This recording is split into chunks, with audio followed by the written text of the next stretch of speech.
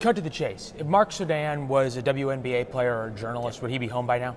You certainly think he would be. It has been over 10 years that Mark Swidan has been trapped in a hellhole in a Chinese prison. They've sentenced him to death. They've sentenced him to death on bogus charges.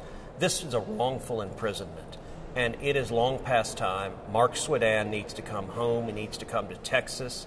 We saw so much pressure, so much sunlight, so much talk by the Biden administration about Brittany Griner. We're now seeing it about the Wall Street Journal reporter. Why aren't we seeing that same intensity? I don't know. Joe Biden won't say his name. Kamala Harris won't say his name.